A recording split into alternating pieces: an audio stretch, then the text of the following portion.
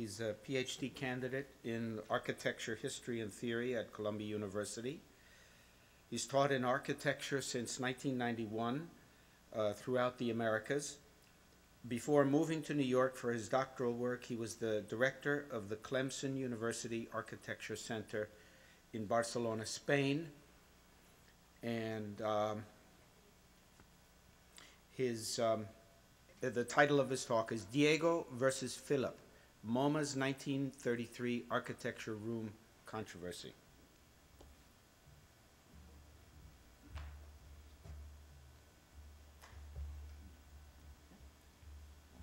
First of all, thank you for Clara for inviting me to present this research, and for all of you to brave the 9 o'clock presentation.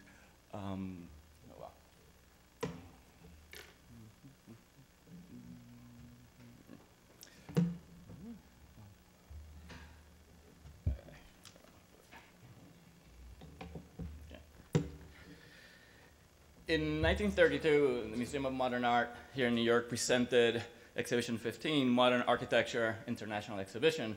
This is a very well-known exhibition to us in architecture. It set and fixed the image of what modern architecture should look like or should be for the interwar period, if not also for later.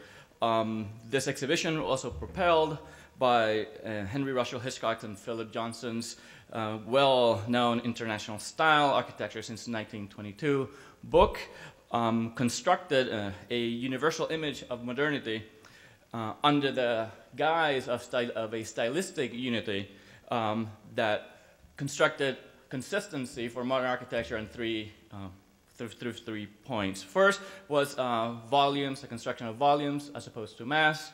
Second was the principle of regularity as opposed to symmetry. And third, and perhaps most known and most important, and I quote, the dependence on the intrinsic elegance of materials, technical perfection, and fine proportions, as opposed to applied ornament. This stylistic consistency created defined two very important characteristics for modern architecture. First, it established the negation of any other form of modernity, meaning Art Deco, streamlining, etc., which was then termed as modernistic and not modern. And second, it also established a clear distance from the radical functionalism, quote, the utility and nothing more theory of design that characterized the early developments of the international style. This narrative was constructed through an international assembly of architectural objects, which were composed of mainly European examples that set the correct standards of modern architectural values, and it included examples from the United States and Japan. Latin America was not present in this exhibition. What I bring to you is that before the 1932 architectural exhibition, MoMA presented another vision of the modern with Exhibition 14, Diego Rivera, a solo show that grounded the modern on Mexican muralism. This modernity was grounded on a narrative art that celebrates social confrontation and revolutionary ideals, all under the banner of a national expression. Rivera's modernity was built with realist figurations. We demolished the podium. Through a performative technique, fresco painting, a production that exemplified the public nature of art and revealed, at the time of the exhibition, the limits of technical reproducibility. Such was the importance of the performative nature of Rivera's work, of muralism, that, as stated here, Rivera, and I quote the museum, was brought to New York to perform some frescoes for us. After Exhibition 15, Modern Architecture, the Museum of Modern Art then re-elaborated Rivera's understanding of the proposition of a modernity through muralism by presenting murals by American painters and photographers. This is a list of painters selected by Rivera himself, but actually then included the elaboration of murals through photographic reproductions. It could be argued that this is simply a matter of institutional topology, a matter of the Department of Architecture and Painting versus the Department of Architecture, presenting different views of what the modern is. I do recognize this, except that Exhibition 14 and Exhibition 16 that bracket modern architecture cross disciplinary boundaries and make clear claims into the architectural realm. And through this, they reshape the geography of the international style, reinscribing the universality of the international style with a transnational character. The tension between the universal condition of the international style and the transnational modernity, this, I would argue, centering difference at the core of the modern, was brought to light in a very small exhibition, color reproductions of Mexican frescoes by Diego Rivera, an exhibition that is now completely forgotten because of the RCA mural fiasco, if you will, an exhibition where Philip Johnson, one of the curators of the Modern Architecture Show, and Diego Rivera are brought together to inhabit what it was MoMA's first architecture room. Go back. My argument is that this is perhaps one of the earliest presentations of a transnational construction of interior modernity, and that the presence of Rivera produces a contested space within the modern interior. This small room effects the recontextualization of muralism from exterior to interior, from public to private. It sees the makeover of the architectonic wall into a panel, and from the panel into reproductions. It subdues the narrative of social conflict and silences the cries for political action of muralism. In all, it makes muralism inhabit the progressive bourgeois modern interior. But if it does this exhibition, it also decenters the main narratives of modern architecture by forcing a dangerous coalition that promotes misunderstanding and alternative readings. Domination, as performed by Johnson, is in constant stage of action, where the institutional consciousness of MoMA cannot lean on a naturalized ideology. Challenged from every corner and from every quarter, even from the museum itself, Johnson/MoMA has to work for at every moment in every image, the seamless universality that he constructed through the international style comes undone. The idea of transnationalism is used usually to disarm or go beyond the idea of the nation. I would like to propose that here, the idea of transnational as a contested modernity that actually disarms the idea of the international. Now, very quickly, because we tend to forget these images, to bring Diego Rivera to New York in the 1930s is a quite dangerous proposition. One wonders why the Museum of Modern Art, headed by a particular elite here in New York, would actually venture to pose that. The social conflicts were in order of the day. Unions and syndicates were mobilizing in New York. Have been riots since the 1930s, early 31 to 35 in New York. Artists, architects are mobilizing. The unions and syndicates are mobilizing. Racial tensions are quite high.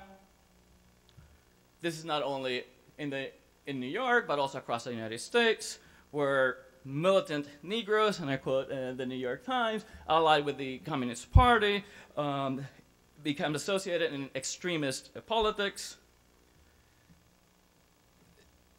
All this, of course, is crisscrossed with issues of racism. This is a letter by Eleanor Roosevelt of 1936 against lynching. the radicalness of basically the political sphere at this moment, as we all know, has been quite radicalized, not only in the United States, but also we tend to forget this in New York, also here in New York, as we can example of the parades of the German-American Bund in 1936 in New York, or this very unknown moment of it was called the Harlem Hitler, also which was instigator of the 1934 riots in New York, in Harlem. That kind of paints the picture. Mexico also conjures a particular imagery. The fear of the spread of revolution through Mexico as a platform of the Soviet revolt is imminent and quite clear. In fact, one of the organizers of the Rivera show, Francis Flynn Payne, describes Rivera, and I quote, as the most powerful red in Latin America. So to bring Diego Rivera to New York, Rivera needs a makeover.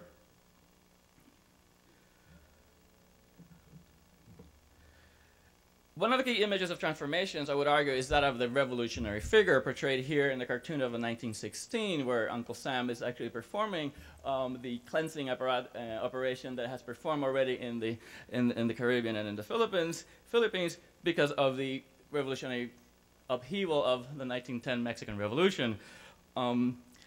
That image of pacification, which is actually brought here in 1916, is an image that is actually continued, I would argue, through the makeover that Rivera suffers. First, through his art in 1926, but through general descriptions by Ernestine Evans, who's actually the person in charge of actually promoting this transformation of Rivera's work, and which finalizes, I would argue, in her book, the very famous frescoes of Diego Rivera, where we have Edward Wetson's portrait of Diego Rivera as a calm, introspective revolutionary. The transformation is finalized by MoMA's official portrait of the 1931 show. Here we have the loss of the revolutionary hat, but also compared to other figures, other forms of representation where Rivera is always portrayed as working on scaffolding, he's here portrayed as a solitary figure, quietly sitting, holding a brush in delicate posing fashion, indicating a retreat from the realm of traditional painting of art and of the artist as a solitary genius.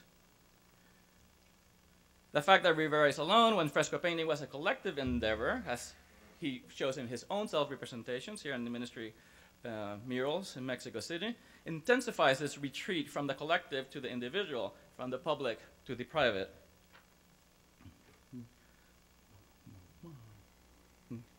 By confining Rivera to the studio, he is confined to the interior world of art, which has the museum as its showcase place. The loss of the architectural dimension, one has to remember that the frescoes performed by Rivera were actually citations of the frescoes in Mexico, in actual architectural settings. This loss of the architectural dimension reveals yet another of the great operations that the 1931 show executed. Basically, the cancellation of the architectural site of muralism. Mexican muralisms created a problem for the Museum of Modern Art because it was housed in non-modern, at least stylistically, buildings. This was one of its great detractions. Mexican muralism may call for a new society, but it does through in traditionally looking buildings. Here's the Ministry of Education, where Jose Vasconcelos had a very heavy hand on the extension of an original colonial building into this new wing, which is part of the museum, where the Rivera frescoes are located. The solution wasn't to hide and underplay the architectural sites and to celebrate independence of the murals through movable panels. This separation from the architectural wall opens a new experimental possibilities. The celebrations of the actual mobility of mural paintings is highly sort of praised by MoMA itself, but it also intensifies their decorative aspect. It also disarticulates the relationship between space and pictorial narrative. If we can turn for a second to Joseph Urban's 1930 New School for Social Research. One can even visit, even today. I'll do this because it's also here in New York.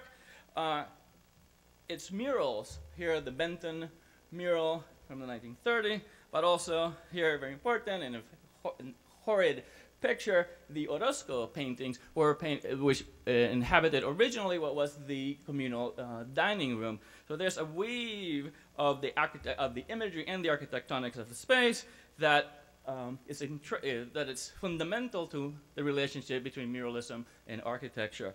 The conversion to panels that MoMA promulgated represents a new twist, perhaps, in the revolutionary slogans in Mexico that cried precisely, "Erase the walls," when Rivera was actually painting in Mexico.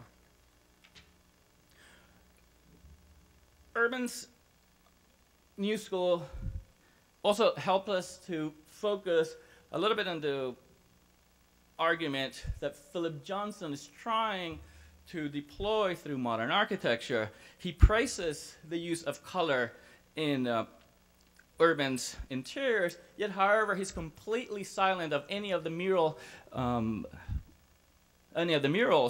by either certainly by Orozco or by Benton in the building.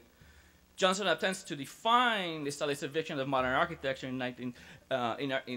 through strict comparison with the Bauhaus and the influences in Europe, where pure abstraction is used to actually deploy the values of modernity. Now, Johnson attempts to define its stylistic vision of modern architecture in 1931, the year before the Modern Architecture Show, through what is known as the Rejected Architects Show, which opened as a reaction to the Architecture and Allied Art Exposition, also in 1931 at the Grand Central Galleries here in New York. The problem with this show was for Johnson that it created a, and I quote, chaotic plurality. It invoked just about every possible modern or modernistic style. Ooh, that was fast. And worst of all, actually, this show did have indeed, yet again, representations of Diego Rivera's murals in the Mexican exhibit. This is the controversy, but nonetheless. The architecture room, I'll go quickly. The architecture room is a brainchild of Alfred Barr, where he actually then promotes the union of modern architecture and the mural reproductions of Diego Rivera into an international modernity. The exhibition is an exhibition of folios, of black and white and color, but the important thing is this is celebrated because new German technology is able to actually cross the barrier of color reproduction, and thus these reproductions are hailed as a technological advancement. The underscoring of technology over subject matter, which accomplishes the detailed description of Rivera's color palette, abandons the social character of Rivera's work and inserts them fully within capitalist consumption. Rivera's production clearly inhabits a modern interior, but Johnson deploys every possible means to actually then negate the modernity of Rivera's in a modern interior. I'll go quick. If one could argue, that there's a complete spatial deployment of the furniture in order to block and the presentation of the murals in museistic form, but it's not as a modern interior, which was actually the goal of the architecture room. It is certainly very clear in the series of memos that Johnson creates for press releases, where in the very end of the very last memo, he states, also exhibited are the reproductions of Mexican frescoes by Diego Rivera. My point is that by underscoring the origin, that is Mexican, national, and racial, Johnson mobilizes the idea of the nation precisely to stress the unmodern condition of Rivera's work. He actually locates modernity somewhere else, not in New York, but in Mexico, because the originals of these reproductions are in Mexico and not in the United States. He also eliminates the whole condition of color, which is precisely the celebration of the technical nature of Rivera's work, of Rivera's reproduction. there's a whole argument against this. What's interesting, and just basically finalize this, to cleanse the palette, Johnson yet deploys another version of the architecture room, this time connected to the Objects 1900 and Today, which was the precursor to a very famous,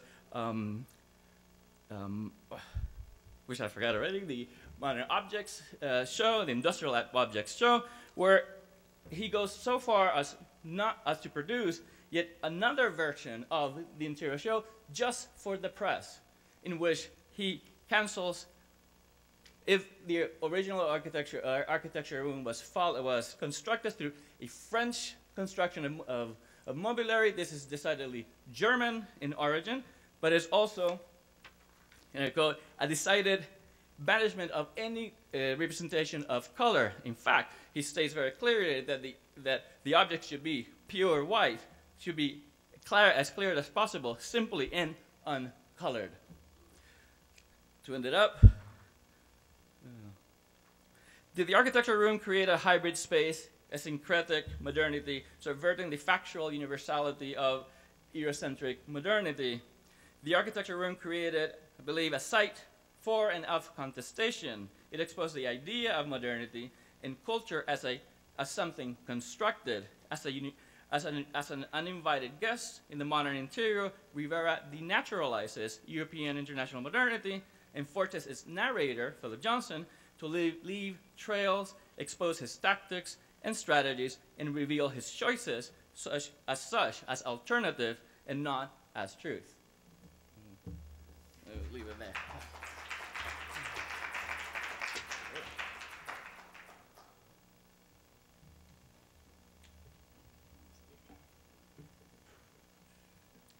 Thank you very much. After the presentations, we'll have the panel come up and for comments and discussion. The next presentation is by HANNIA Gomez, Transposing, Imposing, Erasing the Making of Revolutionary Caracas in the Bolivarian Republic of Venezuela. HANNIA Gomez is architect and urban designer. She's the president, founder of the Caracas-based Foundation Centro de la Ciudad and Fundación de la Memoria Urbana.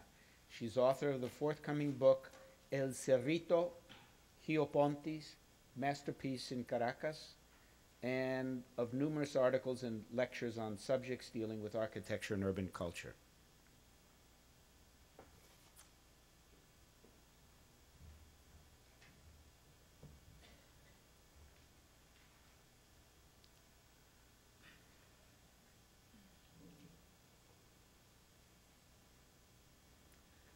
Okay, first I would like to thank the school and Professor Clara to invite me here. I'm very glad to be back in school. I'm going to read very fast in order to, because it's rather large. So, starting. It goes without saying the city is a great communicational media. In its deep fabric are written the messages of all epochs, everything endless generations of citizens aim to express through time. From their sum emerges its divine palimpsest, its trace of identity. Therefore, the importance on every single urban layer. In Caracas, regrettably, important historical layers were erased along the centuries. Notwithstanding the lagoons, Caracas at the end of the 20th century managed to end up with a very strong image, an image emerging from all its previous horizons, from a genius loci anchored in the geographical qualities and the whiteness of the sunlight, and from the architectural works of a highly productive modern era. Thus, Caracas arrives to the turn of the century with a very defined urban profile.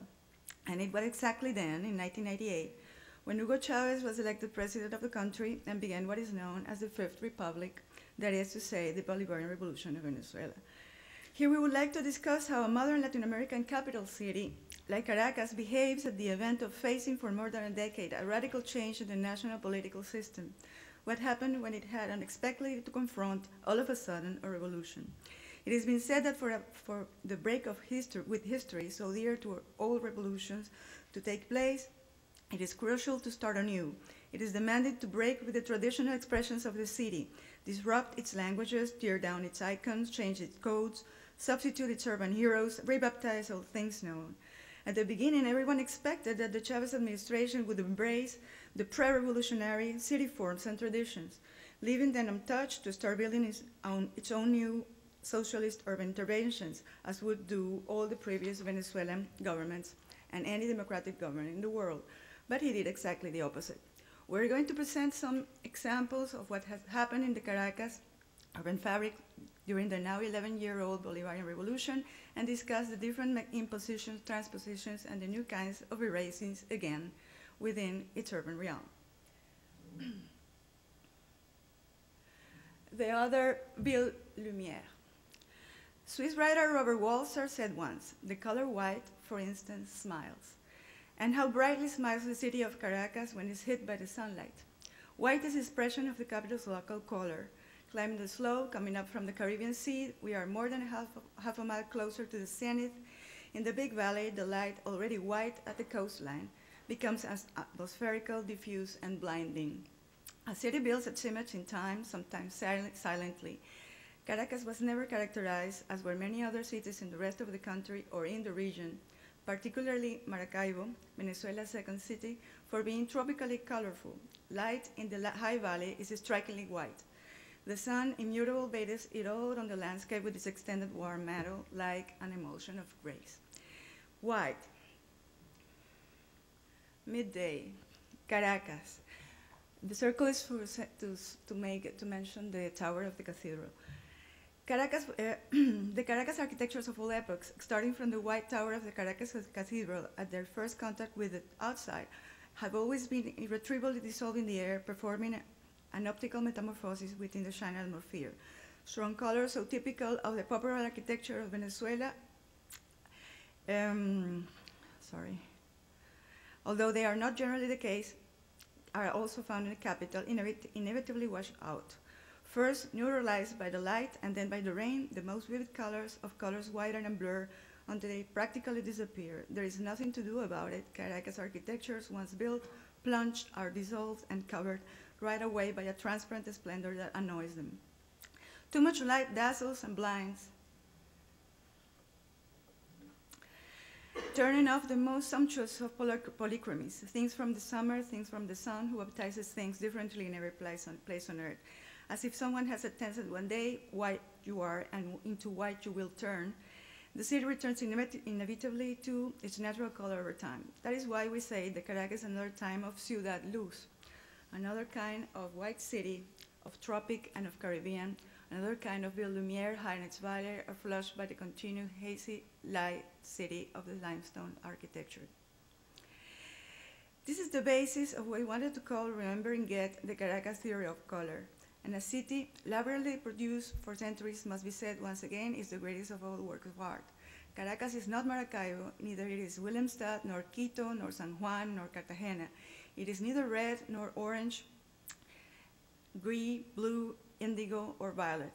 It has its own art, color, psychology. It is, in its urban memory, is treasured a certain form of haughty beauty, like that of a white neo-Hispanic cathedral tower, severe, elegant, calcareous, unique, a real art in which the absence of color is not an absence of color, or at least it was so until 1998.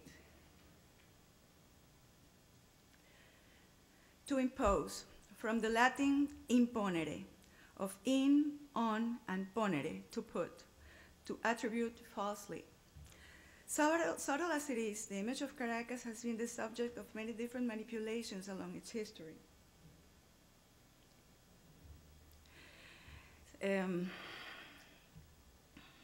Something that is not an exclusive practice of the present, although in the last decade it has reached levels never before seen.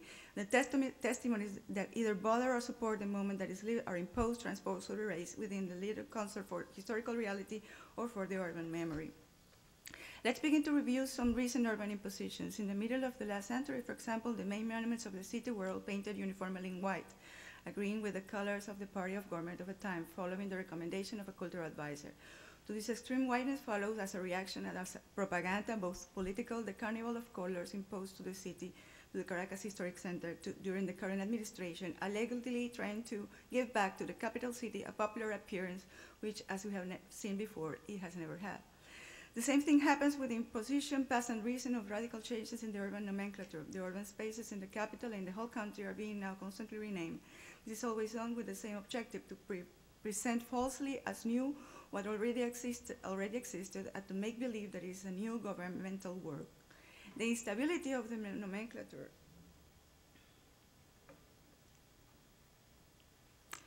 instead of being yielded locally with the passage of time and the increase of the historical conscience of the people, has given a step now to a new phase where changes are being made with a frank impudence, and which might be even labeled as nomenclatura. Caracas, as in the Chavez times, as was said Joseph Brodsky about St. Petersburg, is also a rebaptized city. Parks, plazas, avenues, and monuments unexpectedly down one morning with the flaming signboards of names that the community didn't know or approved, names that now forcefully celebrate generally the indigenous, revolutionary, or independence war past in damage of the city's colonial or modern past.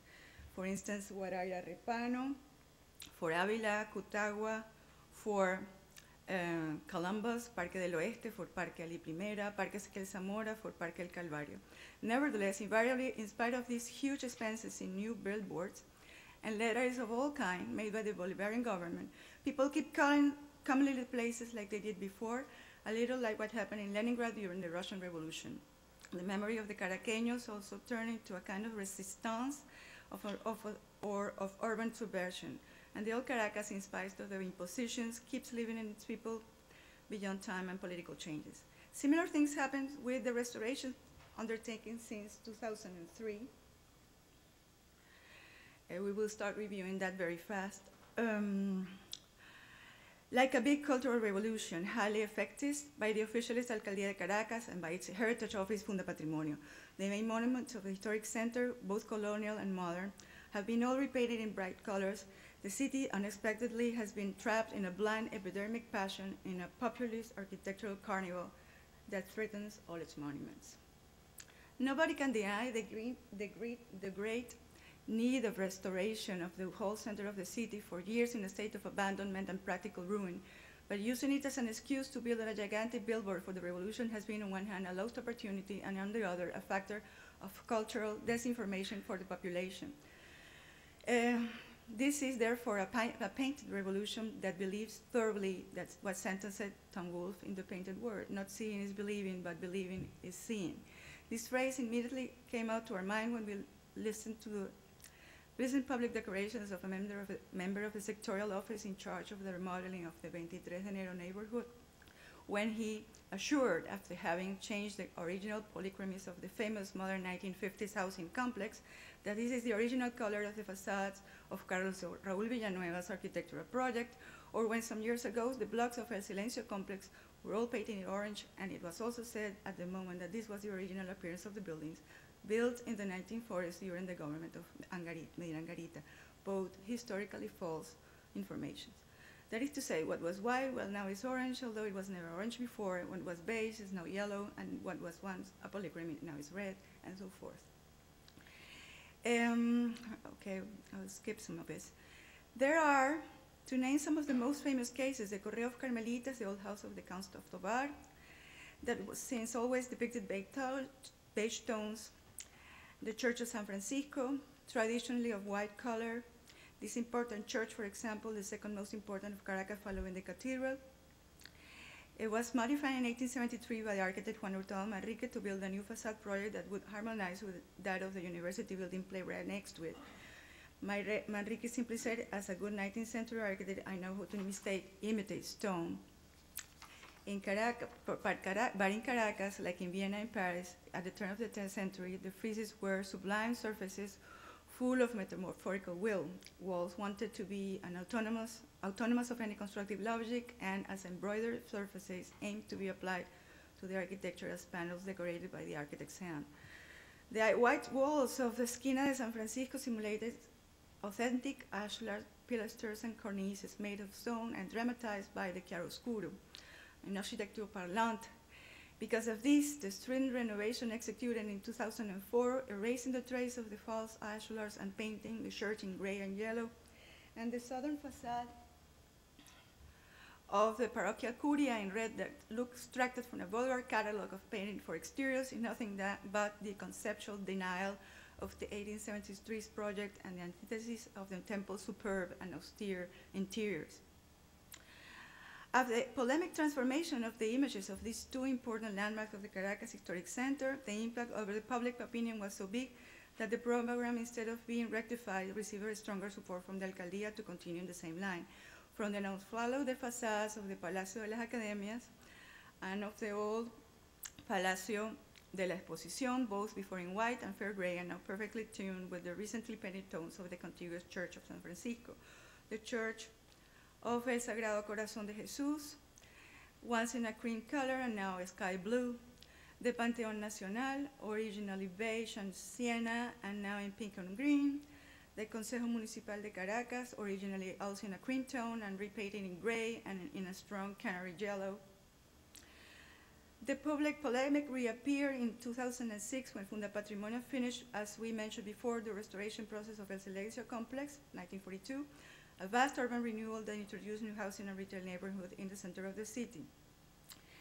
After many years of decay, heavy modifications practiced to the great majority of the apartments and a very bad maintenance, Funda Patrimonio undertook an ambitious restoration project. Lamentably, after restoration came the well-known change of color of the block's facades, modifying totally the perception of the urban space.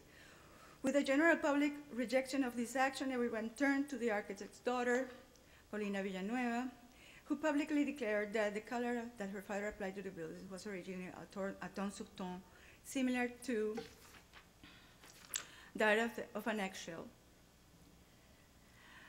But her advice wasn't heard, and the buildings were covered in a tangerine-like tone. So on, with renovated strengths, the changes continued. The Teatro Nacional, originally in beige and cream, was painted with a striking brick color that plus was sponged. Besides, the old glass and iron marquee over its main entrance hasn't been put back in place. Meanwhile, three of the main architectural monuments of the most important 19th century part of Caracas, the Parque El Calvario, that is to say, the Arco de la Revolución, the tunnel, you see the changes, the tunnel of El Calvario, and the Chapel of Lourdes have left behind the snowy shades that made them once detached as sculptures amidst the green forest of El Calvario Hill, to become now the first polychromous, the second covered absurdly lacquer, and the third orange, according to the unilateral decisions taken by Funda Patrimonio's restoration team, decisions that a technical school of communal artisans, quickly trained by the Alcaldía in the neighboring communities, rushed to execute, raising here also, by the way, many of the original Beaux-Arts architectural detailing. This transforming fanaticism and the desire to impose a new image ended up in the going beyond the surfaces of the patrimonial structures to reach the close-by urban fabric. After the conclusion of the new Nuevo Circo de Caracas restoration, where the new Moorish bull ring was painted with the strong primary yellows and reds, colors already political conscious because they are the colors of the actual government's party, immediately, the Alcaldía de Caracas, to whom must have exceeded a good reserve of yellow painting from the last restorations in the surroundings, started to paint the same mustard yellow on buildings of all epochs, covering with a repetitive monochromy what before was the genuine expression of the architectural local languages. To end this list, we still have to mention what happened to the modern housing complex of the 23 de Enero, Villanueva, 1950s. As a paradigm of modernity, the facades of these popular housing units were converted into big abstract murals based in color plane compositions commissioned to artists like Mateo Manaure and Victor Valera, who also collaborated with Villanueva in the Ciudad Universitaria de Caracas. In spite of the area's general decay, the composition lasted until now. In January 2010, a great deal of the facade of the blocks were changed to plain red and white combinations. According to the testimony of writer Adriana Villanueva, the architect's granddaughter, this rojo rojito is the emblematic color of the revolutionary government. My souvenirs at the 23 de Enero facades have never been of a single color, but always covered with polychromies. This was their charm. In the archives of Fundación Villanueva, we found some photos of the Banco Obrero dating from when the 23 de Enero opened, and there was the red, but all along with the blue, the green, the orange, the green. On the contrary, now the vibration brought by the game of color of the artist's works is no longer there, something quite distant of the spirit of Villanueva's modernity. Regarding on these cases of repeated impositions done by the Alcaldía de Caracas, the Instituto del Patrimonio Cultural, the maximum heritage authority of the country, still keeps silence. Transpositions, to transpose from the Latin transpondere. I think I'm going just to show you the images because it's too long. To put in a different place, to remove, to change place. Well, this part of the paper was going to show the transposition of objects, important cultural objects in the city to change their meaning. The first case is the case of Maria Leonza, a 1950s sculpture that was placed at the entrance, northern entrance of the Ciudad Universitaria de Caracas to act as the carrier of the Olympic flame next to the stadiums. That was its original pedestal and its original location where the architect placed it. What it is, I don't know, I have time to read or no? Okay, so this is the case of the statue, was tried to be moved. This is the original statue in its decay state before restoration. And at the moment of restoration, when it broke, yes, because it's not stone, it's artificial stone. Then the government decided to try to put it in a new place, so the indigenous past and the cultural meaning of the statue would change, being removed from the university city and be placed in a more important location in the city. This is the Plaza Venezuela, and the second was the Plaza de los Museos, but the citizens and the people from Caracas so strongly defended the original site that they couldn't move it, but they even built a pedestal in the Plaza de los Museos, which now is demolished, of course. So there is a clone statue that is standing now in the original site, and the original one is restored, waiting endlessly to be put back in place. A second case of transposition we showed last year at Fitch Colloquium is the Museum Leander at the Roberto Burlemar's Parque del Este. This is the project that is started to be built in the Lake Nine, destroying absolutely its natural original design and spirit. And this is the situation now.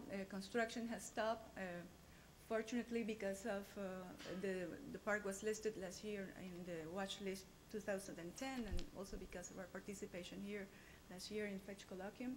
But this is the situation, and still the hall is open. Well, and another kind of thing that happened is that this year is the bicentennial of the independence war in Venezuela, and the government wanted to put a monumental obelisk in the Plaza Bolivar that is only a few meters less than that of Buenos Aires, but can you imagine the size and scale of this object in and it started construction, but construction has stopped, but the works are open air like they are now. That is near to the Chancery and the old palace of the town hall.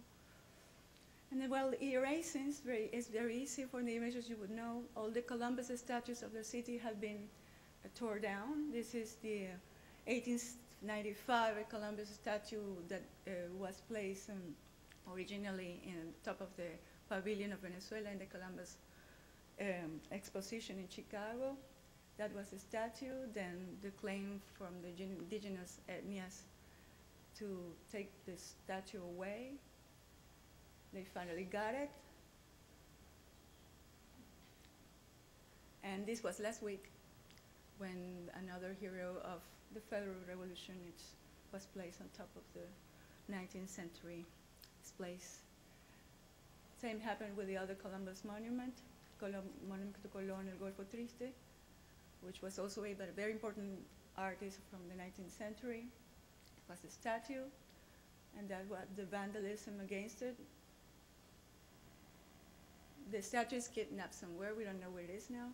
And this is the actual situation of the monument. No comments. Thank you very much.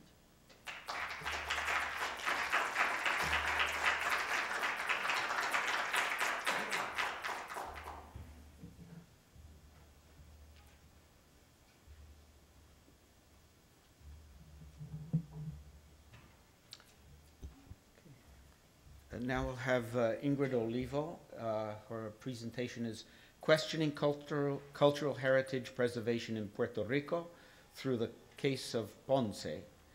Ingrid is urban planning PhD candidate at Columbia University, and her current research focuses on the interface between preservation, planning, and disaster policies in secondary historic cities of the Caribbean.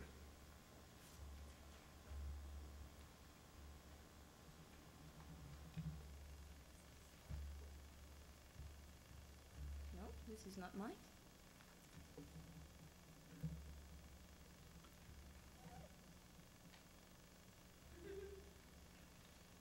Hi.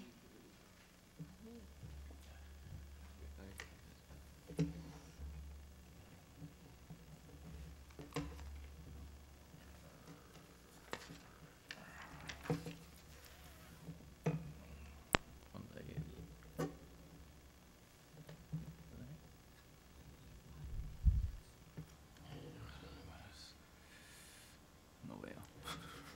Voy a ver si este. Yes.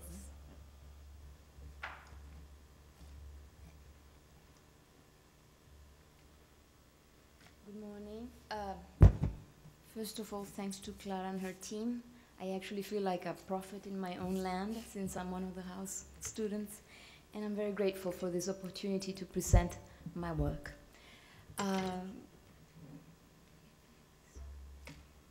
This is what I will try to do in the following 20 minutes, if my speed allows.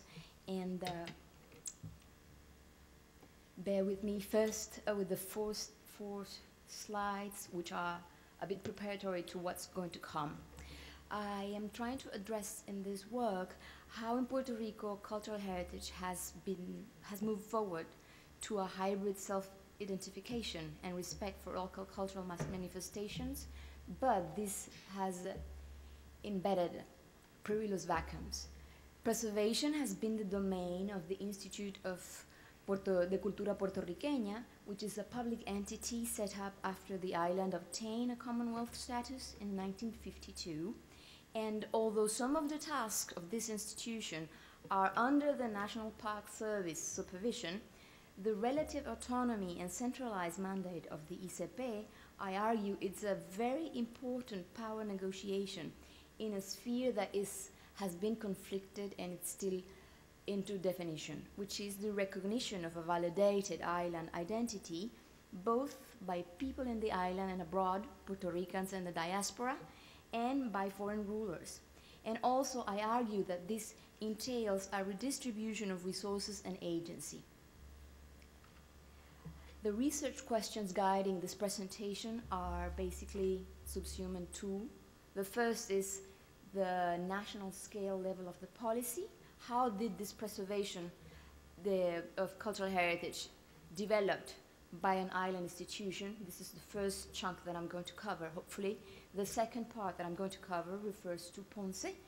I am asking, how does this translate to a secondary city that aimed to be the cultural and the capital at a point in time, and that despite the decline that happened for the most part during the 20th century, still is portrayed as a proud, unique place that wants to reclaim this splendor and power through planning policies. And the third question is actually related to the second, which is specifically what are the vacuums that I foresee in this case, which is an example for cities in the global south, or how municipalities, how second-tier cities try to achieve autonomy, development through preservation, and actually through planning.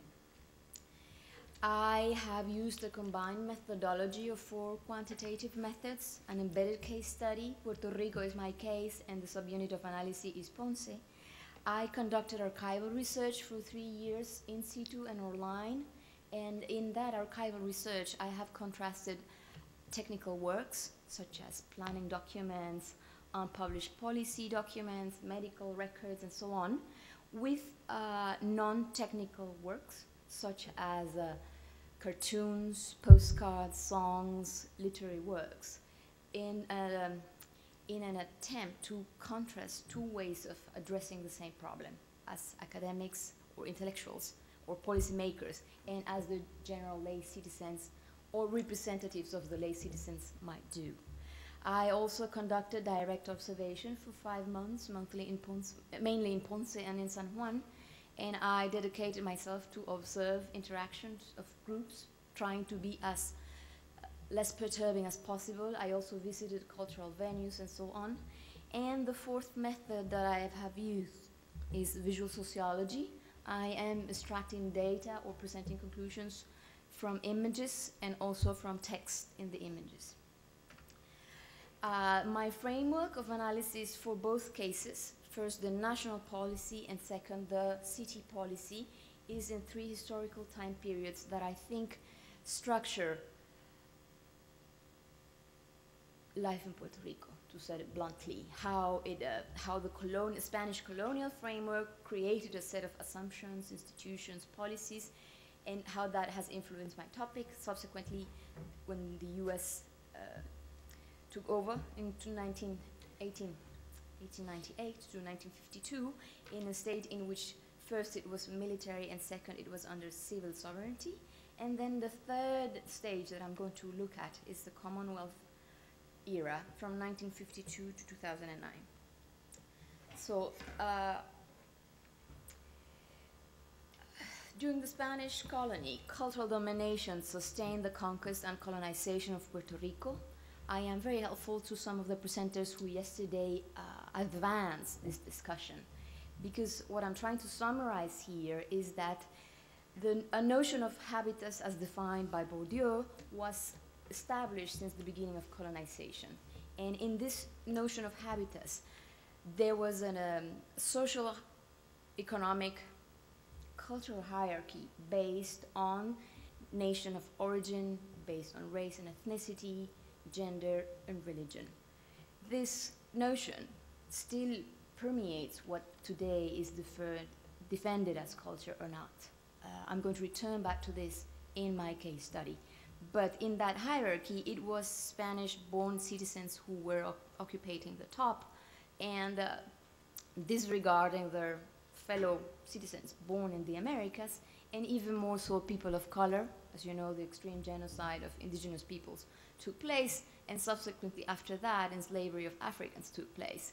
And this social hierarchy is still present, although modified, in the understanding of culture, which is basically my second argument. This notion of whitening, preference for Hispanophilic architecture, ways of portraying culture and so on, gender, class, religion, define social hierarchy, and also embryonic notions of local identity, when in the 19th century there were struggles in the island to become a nation, an independent nation. And this influences what Appadurai has called the politics of remember and the politics of forgetting.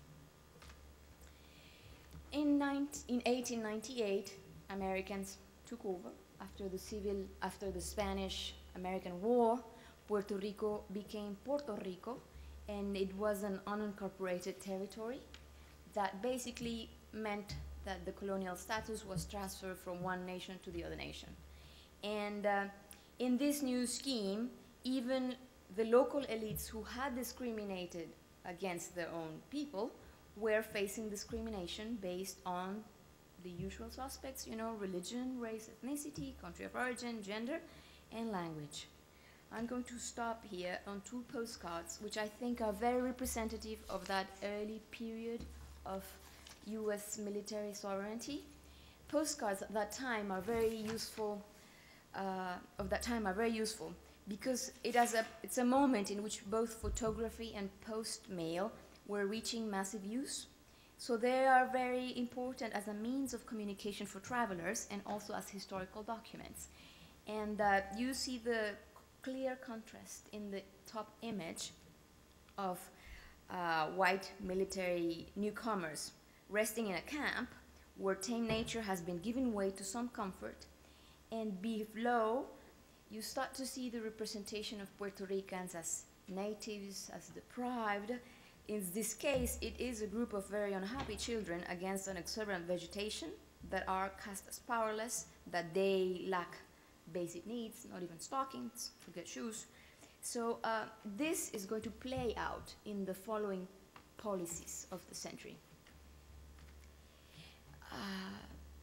I want to stop now on how federally promoted assimilation prompted rejection mechanisms.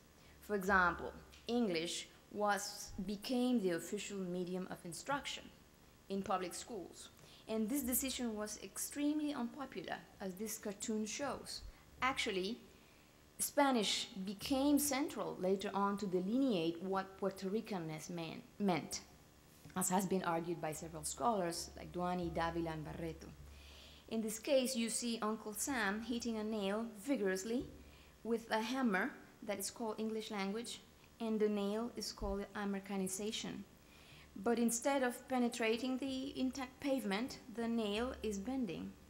And at the same time, Puerto Rico, to the left, is represented by a poor and disdaining man who actually has the face of one of the autonomy fighters, the father of future Governor Muñoz Marin, who's actually sitting, instead of a lush background of a wild forest like in the past postcard, or in a tame nature contest like the American camp, in a very developed urban setting, you know, in the doorstep of a well-to-do building.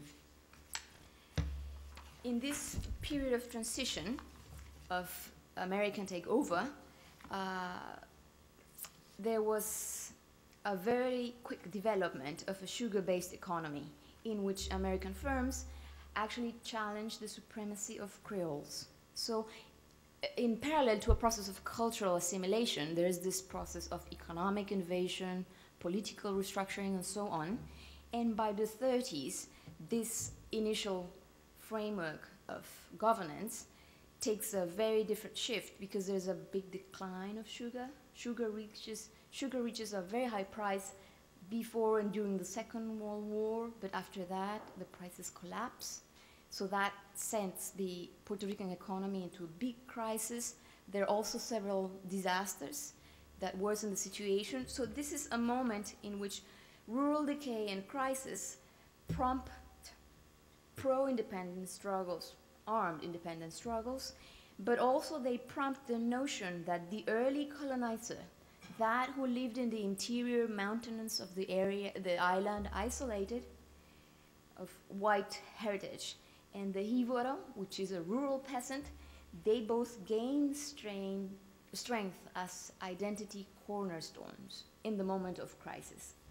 And actually that mimics what some of the 18th century nationalist movements in Europe were doing when forging nation states. Urban intellectuals, regardless of partisan politics, idealized rural folk traits, pristine nature, ancient local myths, and folklore, which some of them were actually invented traditions.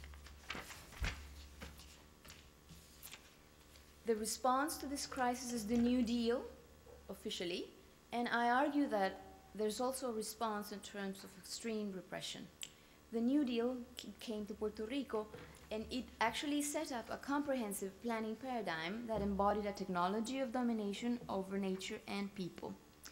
Through this paradigm, the image of the United States was redirected from a distant and extractive colonial power to a regulatory state engaged with everyday life concerns in time of havoc. Electrification, for example, public housing, investment in public infrastructure, all that took place. At the same time, because of the independent struggles, harassment, martial law, and policies such as the gag law took place. The gag law, I want to stop briefly. It's known as the Ley Mordaza, and by this law, it was proper to jail people for having patriotic manifestations, for hanging the Puerto Rican flag, for example, for speaking about independence. So there are records of some people that were jailed for attending mass because the priest had an overt nationalist tone, for example. So this lasts for a period of time, but what is evident from this moment is that there's a need to address patriotic sentiments and cultural sensibilities through a more inclusive and tolerant compromise, which is negotiated in the Commonwealth from 1952 onwards. A decisive figure takes charge here, Luis Muñoz Marin, and in this project there are two aims at the same time. The first is modern economic development, industrialization through tax cuts, through tax exemptions, institutional reform, tourism, and migration. Of this we spoke yesterday, and I think that this part of the agenda it took place first in Puerto Rico. It's one of those transnationalism that was announced in Puerto Rico and has been experienced subsequently in the rest of the continent. And from that strategy, what is very clear is a large project called Operation Bootstraps. I'm not going to stop into that because it's fairly well known. It was showcased as a development policy for other countries. What is also interesting for me and is less known is that Muñoz Marin had in mind that there was a need to create an ontological security, as Anthony Giddens has defined. That is to say, in a period of rapid change, instability, we need to hold on to some values that make sense to our human experience. For him, this could take place if developing education, appreciation of the arts, and cultural heritage preservation. And this project that is the result of that thinking is called Operation Serenity. As part of that project, the ICP, the institute I'm going to talk about, was developed. So I probably have to skip this, but these are some of the quotes about that Muñoz Marin explained his thinking, and I look at the words, how Puerto Ricans want to continue being kind and tranquil, you know, serenity. They want to take things nicely and politely. In the moment of modern civilization, they do not want to be upset by modernity. Another quote is that as Puerto Rico grows in its cities and its fields, it should be the preservation of what he considers is a basic good knowledge, be one of the first achievements of urbanization instead of being one of the first victims. So we have the Instituto de Cultura Puertorriqueña as a result of that. In 1952, when archaeologists and anthropologists took over, and his first task was a supremely difficult task, to preserve Old San Juan, which was menaced by intense speculative pressures. And it was a very symbolic step to affirm what is going to be culture and how are we going to intervene to preserve that culture. But given the pressures of the lobby of the owners, also given the, oh my goodness, I just have 2 minutes left. Good jump. It's a precedent in Latin America. Here you see, if you see Old San Juan then, it's like seeing Old Havana now. This is announcing how good it was to get gentrified, Old San Juan. And this is, I think, the conclusion of this is that official Hispanophilia took over. In the crisis of modernity, Operation Bootstrap proved a failure, the Commonwealth status take over again, and the links between identity and culture come back to public policy and to the media. Jumping over that, preservation, I'm trying to compare here, preservation in the 60s and the 90s, how some of the assumptions of the built environment that is to be preserved, the Spanish environment, is still like the facade. And Ponce, well, oh yeah, my goodness, in those 2 minutes, let's see what I can do. Ponce was a small coastal farming settlement that in 2 centuries later became the main hub of exports when sugar and coffee exports both boom in the city. And in this there was a quick uneven process of development, very stark. Small elite had a developed part of the city that wanted to become the capital. This you can see in the bottom, in this square, which is one of the quintessential places of the elite. And here I'm trying to show the hierarchy of the streets, the stratification of this city that portrays itself as a proud, as the capital to be, and this is the other side of Puerto Rico, of Ponce, that it's not developed in the memorialization of the city. This was, for the most part, what constitutes Ponce, but it's not reflected in the narratives put by the local elites in the 19th century. When Americans come, Ponce loses power. Americans reconfirm San Juan. Foreigners who start to control the representations of Ponce instead of the local elite Creole. So they have representations of the city that are balanced, some are conventional, others are pejorative colonialist. And of this, we're going to see briefly these 3 postcards. In the top one, it's announcing that this city is like the best economic arena of Ponce by an American. In the second one, you see these archetypical snapshots of the city in which, to the left, the very elitist snobby casino and the Ponce port to the bottom are contrasted with the very primitive aesthetics in which Afro-Puerto Ricans are used again as the native. So this is another representation of Ponce by foreigners, so this is what I'm trying to portray to you. And in this crisis of modernity of the 50s, of Corco and the collapse of sugar, fishing, airports, and so on, Ponce becomes a dismal failure, as if it had been bombed. So the response is to struggle for the city to become an autonomous municipality. A whole planning process is set up by the mayor, starting with preservation as the emblem of it, although it's a much larger process. So in this last part of the 20th century, in the last 20 years, there's a change in preservation, going to a more commodified approach. There is a deregulation of who's involved. There are grassroots initiatives, intellectuals, the media. So there's a decentralization, I argue, and a much complex scheme of governance. And from this holistic idea to conquer autonomy, preservation is one of the key emblems. And this plan and what this municipality did actually changed power relations in the islands after the law. So the last, this is the mayor of the city, dreaming that Ponce on the top becomes San Juan. So this is again this idea of, struggling to have a stronger place in the island. And my conclusions is that preservation has recognized rejected cultural signifiers and has actually redistributed resources, which Fraser and Hannes argue are 2 bases of social justice. So recognition and redistribution have taken place, I argue, but still they have taken place in ways that are insufficient and that are open to arguable critiques, such as being inefficient, reified, non-participatory, and so on. We can discuss that in the break. Preservation in Ponce follows island-wide trends, but it also creates pioneering special processes, which I think are useful to study for second-tier cities in the global south.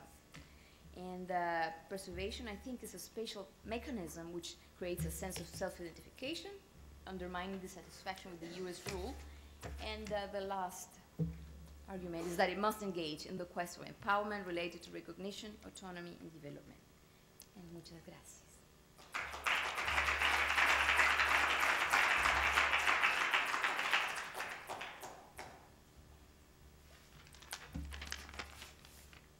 Okay, our final presentation is Juan Miguel KANAI. The resurgence of the barrios as socio-political territories in the transnational space of the contemporary city of Buenos Aires. He obtained his PhD at UCLA in 2008. He's assistant professor at the Department of Geography and Regional Studies at the University of Miami. His research explores how intertwined processes of urbanization and globalization shape contemporary social life in the Americas, with a focus on the territorial policies and politics of the redevelopment in globalizing cities. His work engages with critical urban theory, the spatiality of inequality, regional city and neighborhood planning, and the places of the middle classes in the contemporary city.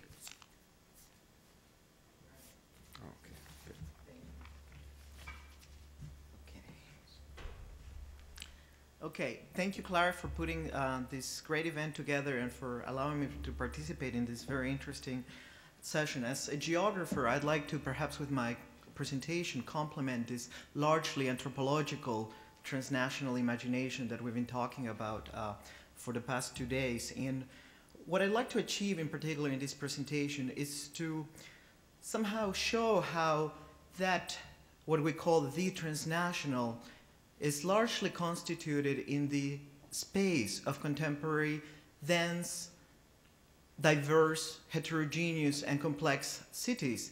And while at the same time, much what happens in those dense, heterogeneous, and complex cities, even what we may be identifying as purely based or localist politics, is also largely constituted by the transnational, either as a reaction, as a form of trying to cope with it, as a form to trying to engage with it in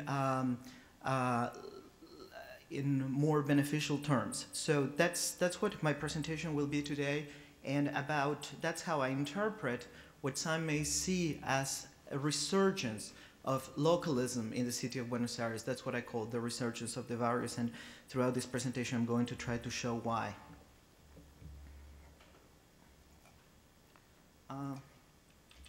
Okay.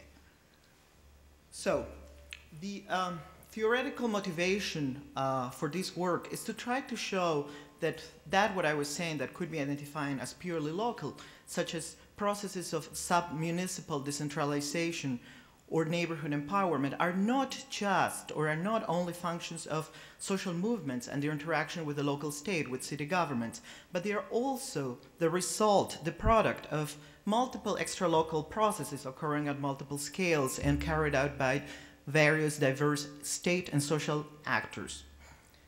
And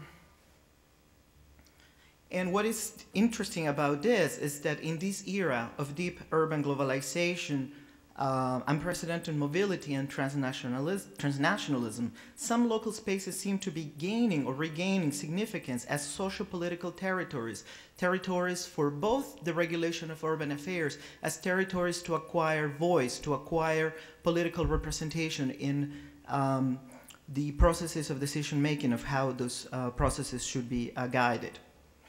So, the example that I'm going to be discussing today is based in the city of Buenos Aires, a city of 3 million people, the capital of Argentina. And I'm looking at the localist neighborhood movements that have occurred among the middle classes of the city, particularly in the period that starts with Argentina's crisis. God, I can't even pronounce my own country's name right in English. with what started with Argentina's crisis, neoliberal crisis, the crisis that occurred largely because of the neoliberal policies that Argentina pursued throughout the 1990s, a crisis that erupted in late 2001 and continued for 2-3 years till 2003 or so. So within the social movements that emerged during this period between 2001 and 2003, I focus on one that a social movement that tried to pursue the advancement of one reform that had been applied earlier, and that's the sub-municipal decentralization of the city into districts, or what is called locally comunas. And within that social movement, I particularly focus on one territorial-based framework of collective action, and that is the focus that those mobilized social actors in the pro-comunas movement placed on the barrios of the city. Barrio in Spanish, for those of you who speak Spanish, know that barrio simply means neighborhood, but in the city of Buenos Aires, this is also an official geography as a subdivision of the city into well-known places with names that have supposedly historical origins and traditions. So I'm going to be looking at how these frameworks, these territorially based frameworks of collective actions, the barrios, were deployed as discursive constructs to frame issues and to motivate political mobilization and to try to pursue a common interest between the diverse actors mobilized. I'm going to finish my presentation on a relatively negative note. This is Argentina after all. The limited reach of the reforms, I'm going to say, needs to be understood. It's very limited. We have to understand that the comunas was a relatively failed reform. It's still not applied, and what I'd like to try to interpret is why has been such a weak reform, or why the social movement did not succeed in all of its goals. And I'm going to place those shortcomings into try to explain them by both the ongoing city-national tensions occurring in the post-neoliberal Argentina and those struggles taking place beyond the scale of the neighborhood, taking place between the scale of the city and the scale of the nation. And I'm also going to look at some inherent weaknesses to this localist framework of the barrio comuna in an era of ongoing transnationalization for the city. So, just to start with a little bit of background and what happened in the 1990s, Argentina was one of the most thoroughly reformed capitalist economies in the world. The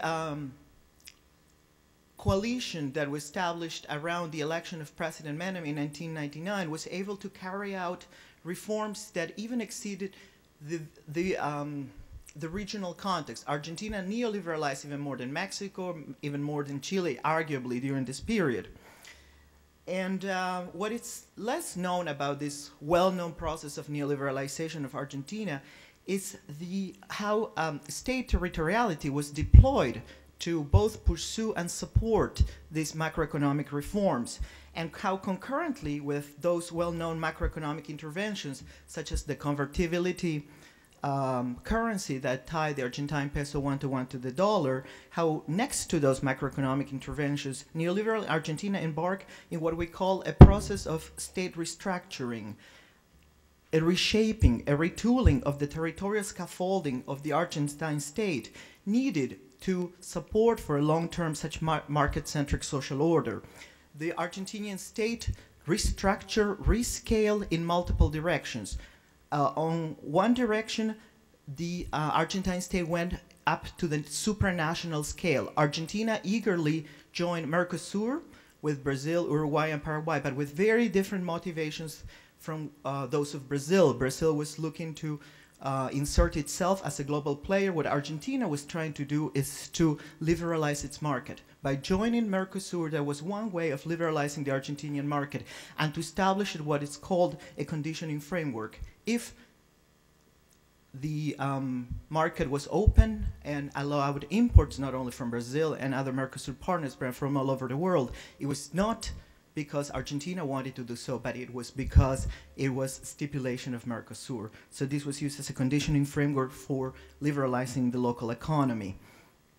At the same time, Argentina embarked in a thorough process of subnational devolution and administrative decentralization, so many of the educational, social, health services formerly provided by the Argentine state, where the responsibility for those services was transpassed to provincial and municipal provincial and local governments without the necessary budgets, and to free up the budget of the Argentine state from those obligations. So there was that subnational scale from top to top down, not just from below, but also from the scale to scales below it.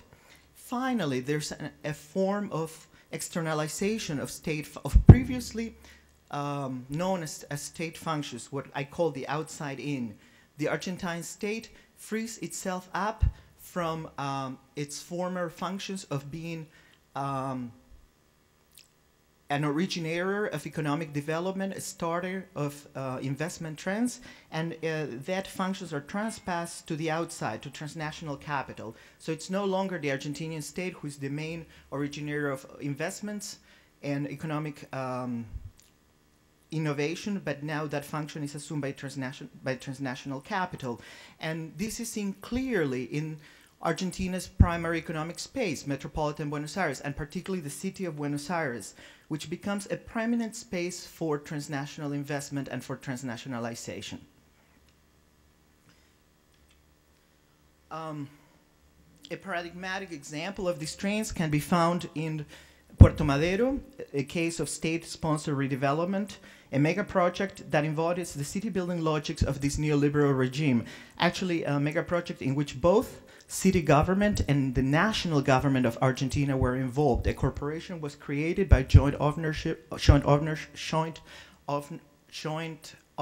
of both city and national governments, and it was deployed to redevelop this area. It's not just Puerto Madero, though. Similar projects take place throughout the city in what Graciela Silvestri and Adrián Gorelick call a policy of fragments, or isolated site redevelopment projects largely speculative, and largely with the participation of foreign capital, that can be framed within an entrepreneurial climate of profit seeking as the main goal for urban planning. An example of the consequences that such form of partial or site-based redevelopment bring about can be found in the example of the Abasto area. This is an area centered around what used to be Buenos Aires' main wholesale market for fruit and produce. And this is an area that was redeveloped mainly in terms of the principal site. This is what you see in the picture, the main market facility, this beautiful Art Deco building, which now hosts a shopping center. And two high-rise towers were built behind it in the same site. This is largely an upper middle class development targeting that audience, but it was the redevelopment didn't look at other spaces that were ancillary to this main structure, other smaller deposits, other structures around the market that were left to decay, and they were largely squatter and occupied, and still today house a very disadvantaged population. So we see in the Abasto area a new juxtaposition of wealth and poverty, as well as transnationalization in cultural terms. This Abasto area is largely Jewish. There's a large Jewish concentration here in the Abasto. There's new immigrant population as well, primarily Peruvian. And so we see here as what is happening throughout the city, how the city becomes more complex, more unequal, more heterogeneous, and how it starts to bringing together complex and problematic juxtapositions of transnational wealth and metropolitan exclusion. This all has been very well studied. There's a very good book by Maria Carmen on the Abasto, only in Spanish. It's called Las Trampas de la Cultura, I believe. Saida Mushi has written also a great book, La Ciudad Global, where she discusses Puerto Madero, Abasto, and many other projects that have taken place during the 1990s in this policy of fragments propitiated by the Argentine state. So this is a rather familiar story by now of what happened in the 1990s.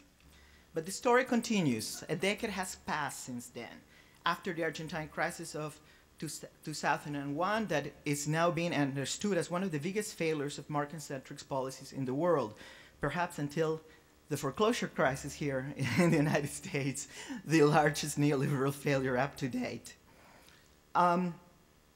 Again, much of this has been discussed in terms of national politics and macroeconomics, but what I'm interested in is the urban implications of this failure and its reactions. What has happened in terms of the urban in this post-neoliberal period?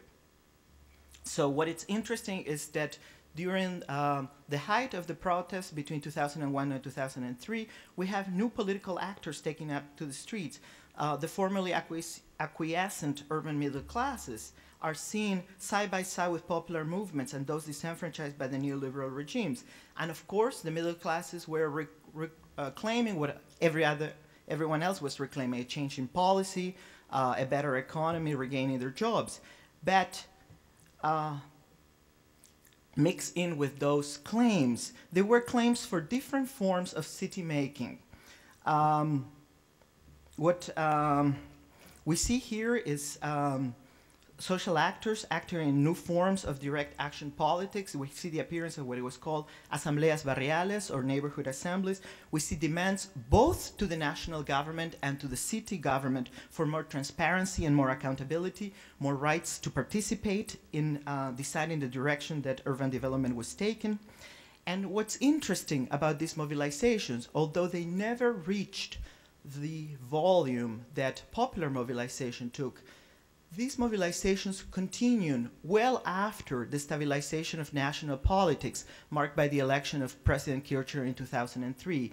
Those mobilized middle-class actors continued with their protest, with their urban-based protests. So They demand more decentralization to city government, and they're increasingly based their claims on the local scale, on neighborhood politics.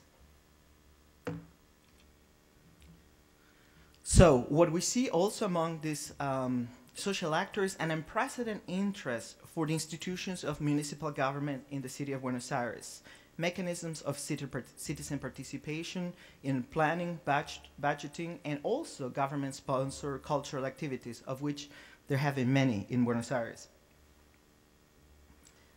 We see also new forms of collective actions, what the literature called repertoires of collecting action. And what we see is an interesting back and forth between collaborative mobilizations as citizen participation in spaces sponsored by the state, to neighborhood activism, street protest, and so on. This participation, as I said, it's clearly a middle-class participation, not only because of the sociological characteristics of the actors involved, largely middle-income professionals, largely people with ownership and housing stability, but also because where they take place. Most of the mobilized neighborhoods, most of the mobilizations and the organizations that we see in these new politics have a territorial base in traditional middle-class areas of the city, such as, for example, Kawashita. Oh my God, 2 minutes left. Okay. Amazing how fast it goes, right? Okay, so as I said, the comunas redistricting was of the institutions that these actors focused on. And what I wanted to explain, hopefully I have the time, is that this localism was, in a not neglectable part, a reaction to the directions that urban development had taken during the previous era, during the 1990s, to its transnationally oriented growth. So what you see here, the four first concerns of mobilized actors, the mobilized actors stated, are basically a reaction to a crisis, reactions to downward social mobility. But the bottom three, what you see there, are also reactions to these new forms of transnationally oriented growth and the resulting social spatial inequalities. Mobilized actors want to have the comunas to have more control over crime and insecurity, the fear of these multiple others, such as those that appear around the abasto, to try to deter consequences of overdevelopment that they associate with speculative mega projects that had appeared in the 1990s and that continued being developed in the 2000s, and also to try to manage processes of gentrification, neighborhood change, and residential displacement caused by the expansion of cultural, entertainment, and leisure facilities catering to the growing mass of foreign tourists and international visitors. However, as I said, the comunas became a law, an unprecedented process of citizen participation. Those that were mobilized achieved many things. One of their main victories is that the comunas map was drawn based upon the geography of the barrios. So previously existing geographies of service delivery that were drafted by state actors were discarded, and the comunas now were drawn based upon the territory of the city's 46 barrios. You see some of the barrios, the largest barrios, were able to keep their own comunas. For example, the barrio of Palermo became Comuna 14, Caballito became Comuna 6. Some of the smaller barrios, such as those downtown, were grouped together into one comuna. Yet their basic territory was kept together, and only contiguous barrios were joined in the same comuna. Let's see. However, this part that I wanted to, maybe I don't have much time to talk about the failures or shortcomings of this reform. What I should say is that the comunas still largely exist in paper. The first election of representative has been postponed until 2011. It hasn't happened, mainly because of delays in opposition, mainly from city mayors. And I try to understand why this impetus, these achievements that happened in the first phase in 2006 couldn't carry through. And I find 3 reasons. One is that municipal politics have shifted in Buenos Aires. In 2007, Mauricio Macri was changed. He's not interested in decentralization. He's more interested in contesting the national politics of Kirchner. But also, we see a decay in social mobilization. There's difficulties in coordinating multiple actors with diverse motivations, and this idea of the barrio as a framework of collective action also begins showing some of its weaknesses. I try to explain why. Unfortunately, I created this in a Mac, so it's not showing here. So, and what's happening is that the barrios become clearly a fiction. The supposed homogeneity found in the barrio and this, the yearning for a common social good articulated around that space becomes clearly impossible with the ongoing transnationalization and differentiation of urban space. Upscale real estate projects create their own sense of place, combining vernacular histories with transnational sensitivity. There's this micro barrios of those living in those real estate projects, which in a way translates suburban logics of gated communities into urban gated communities in the fabric of the old city. There's more and more international tourism and international visitors that vie with locals for housing and accommodation, and an increasingly unaffordable city. And I have the very last one. And so that kind of fiction of long-term residency in a barrio and identification of the actor with the territory becomes less and less of a reality for more people. I'm going to shut up now, and I'm just going to leave you to read the conclusions so we can proceed. If you're interested in this, you can read my conclusions. If you want to, you can ask me questions during the Q&A. Thank you very much for your attention.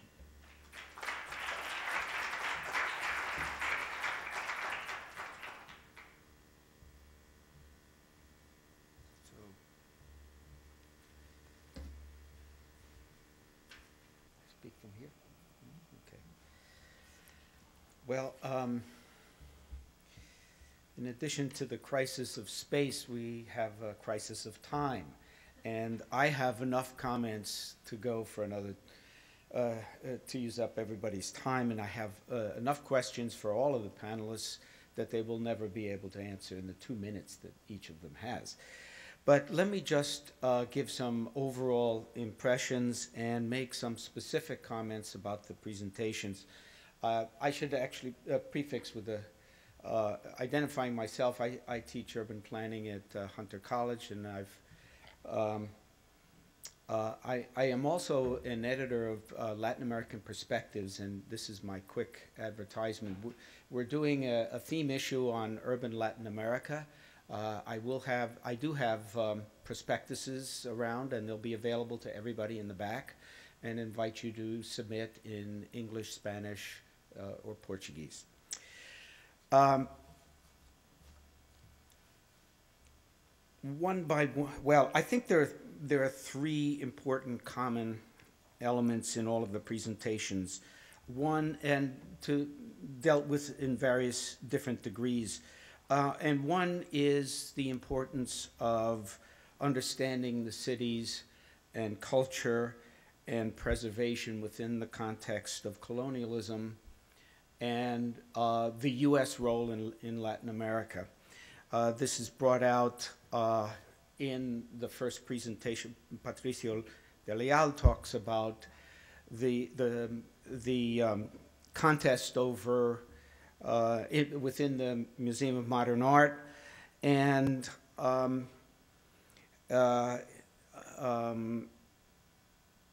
HANNIA Gomez as well in the context of Caracas. INGRID OLIVO talks about Puerto Rico and its identity vis-a-vis the United States. And Miguel in the context of neoliberal urbanization and economic development. The second theme I think that comes out is the question of revolution and change in general, and its relationship to national identities. And the third one is what I'll call, to borrow from Sharon Zukin's new book, The Naked City, the politics of authenticity. Who gets to define what gets preserved, where and how? I mean, these are fundamental questions, and they're political questions, and they relate to the first two categories, which is the colonial heritage and its meaning, and to the question of revolution and change and what that means symbolically and in real life. Let me make just a few quick comments on each of the presentations. I think on the muralism and MoMA controversy, I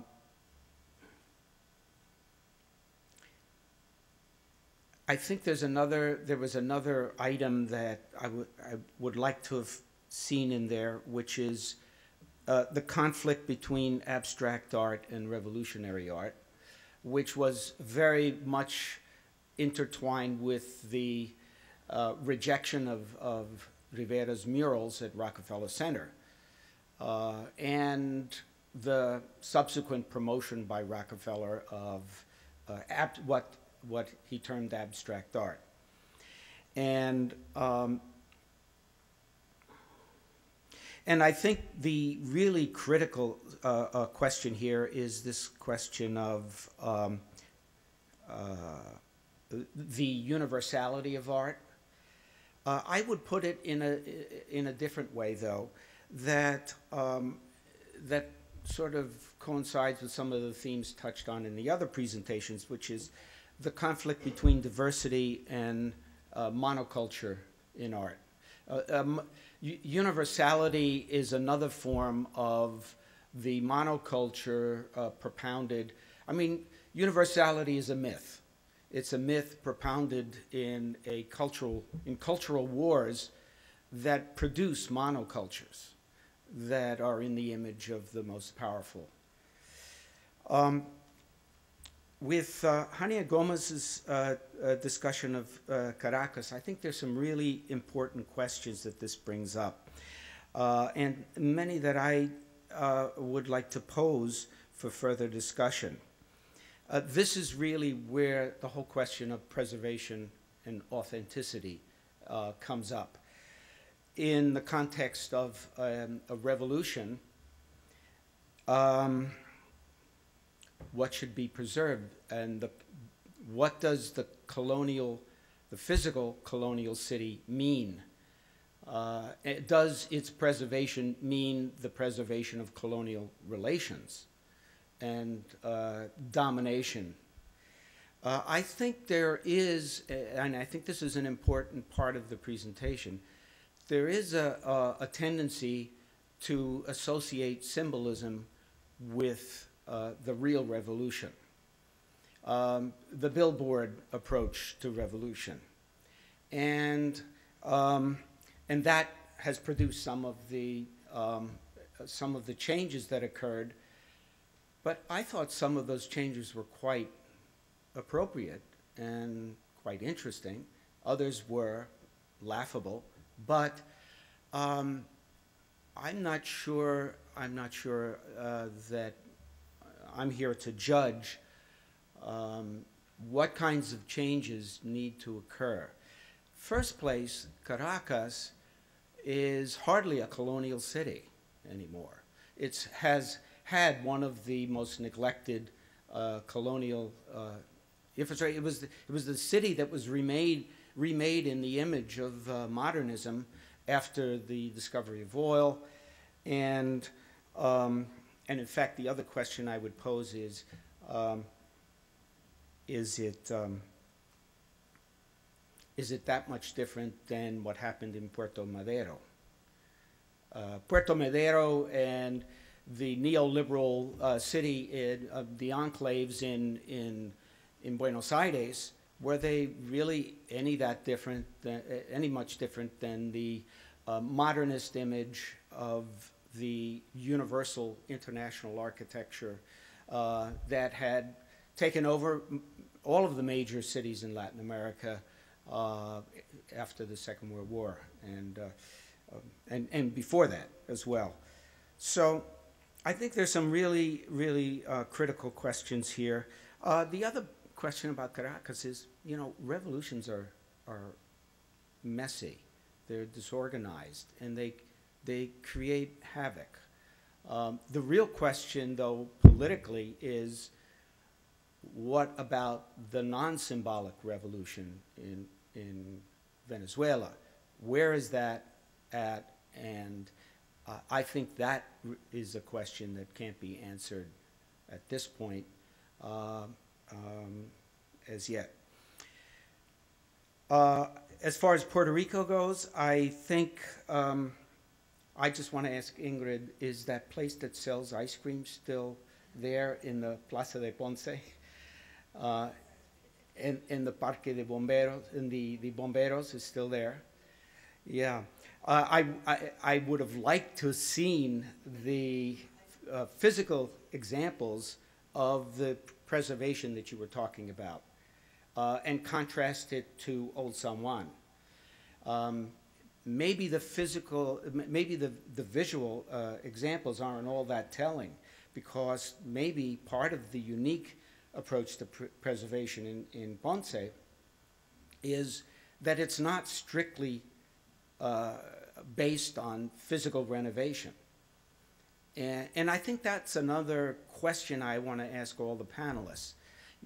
Very much focused on the physical part of preservation, but this seems to be disjointed from the discussion of cultural preservation. And I think we, architects and planners, tend to fetishize the physical without sufficiently giving attention to the political and the cultural. And then finally on Buenos Aires, I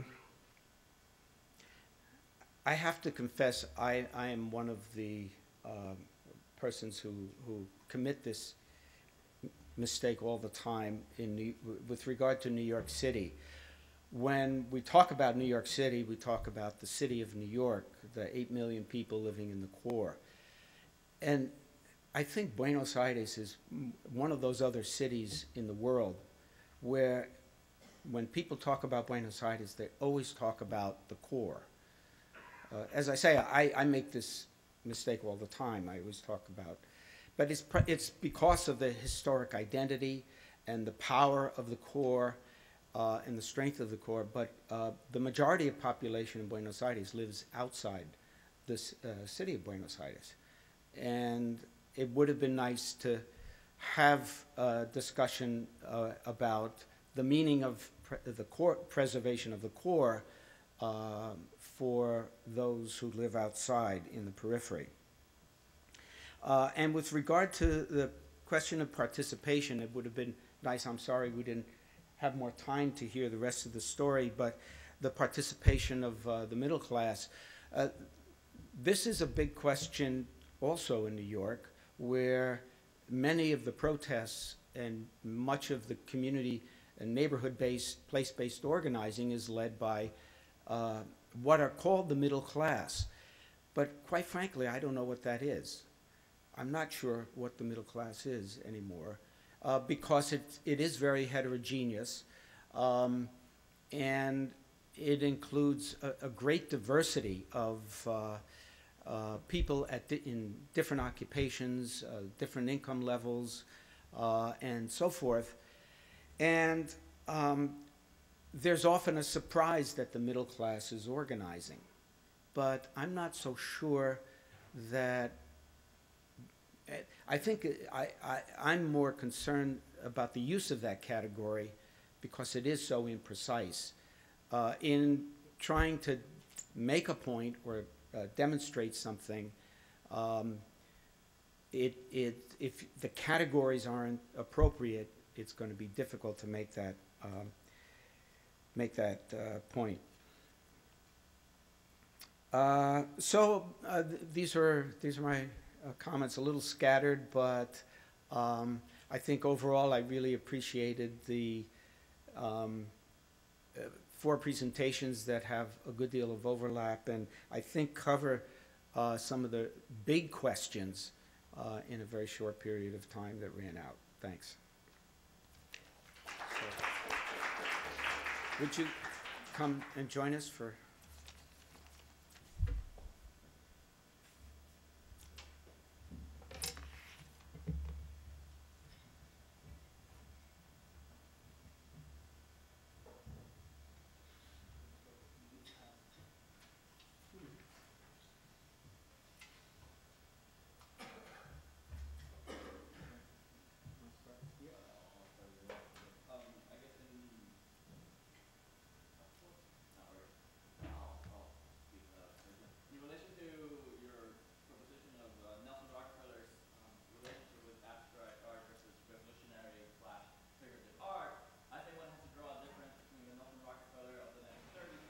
Rockefeller of the 50s.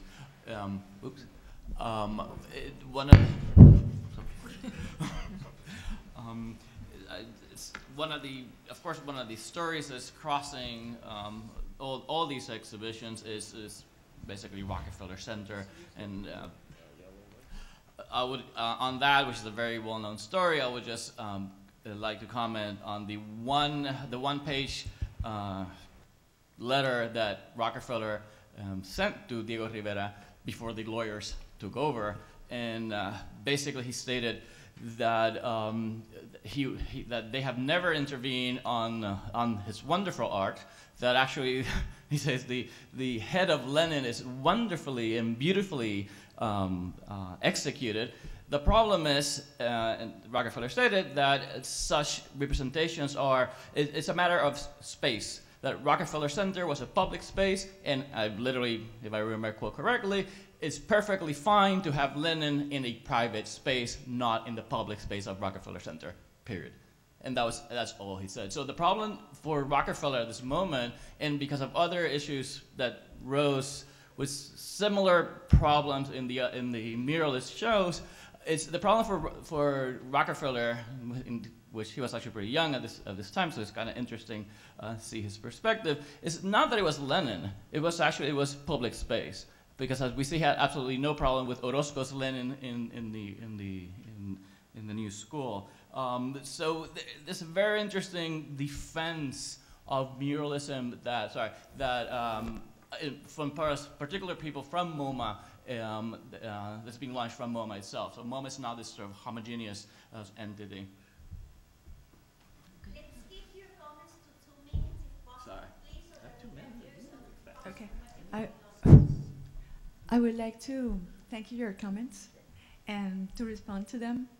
I was very subtle and delicate in trying to put good photographs of something that I dislike very much, which is the imposition of an opinion in a democratic capital. I mean, there are many people that are that know about preservation that have never been asked what is their opinion on what's going on in this huge restoration program in the city.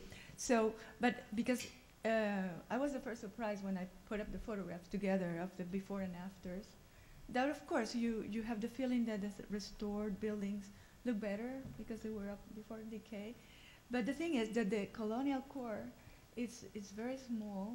The remaining buildings are very few. Caracas is, I didn't show it in the photographs, but it's a vast, as you said, contemporary modern city made basically on gray, light, cement and concrete. So the color of the city is rather light. And the few colonial and 19th century buildings are these that are being affected. So in terms of preservation, the impact is huge because that is what is left. It's not that you just have like a program and you are like improving the city. It's that there is a direct propaganda, as you said also, situation with the manipulation of the restorations, which is for me personally very sad. And of course we look at the cultural and political part of the program, but as we have done in our country so much discussions on the political side, I wanted to remain just individual and historical presentation of the different cases. So yes, they do sell ice cream in Central Ponce. Highly recommended to everybody. Go to that square. Oh yeah, yeah. 2 thumbs up.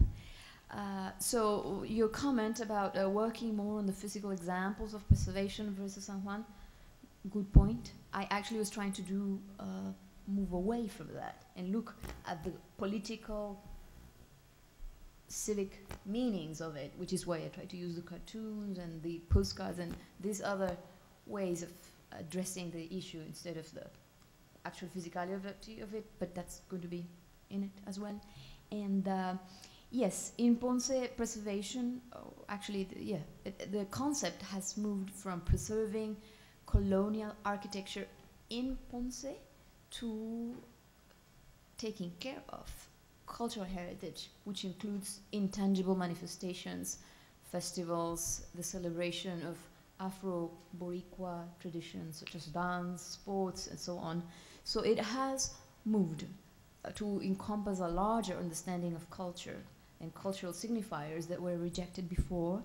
And it's still a contested process. For example, there's a particular neighborhood, Barrio San Anton, which has been heralded as the preservation of Afro-Boricua urbanism.